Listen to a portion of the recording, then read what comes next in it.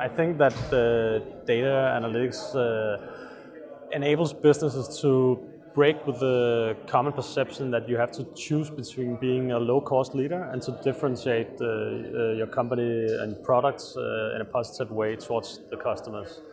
If you use analytics to understand your customers and their behavior, you can improve your aim, so to speak. So you can target the right customers at the right time with the right message through the customer's preferred channel.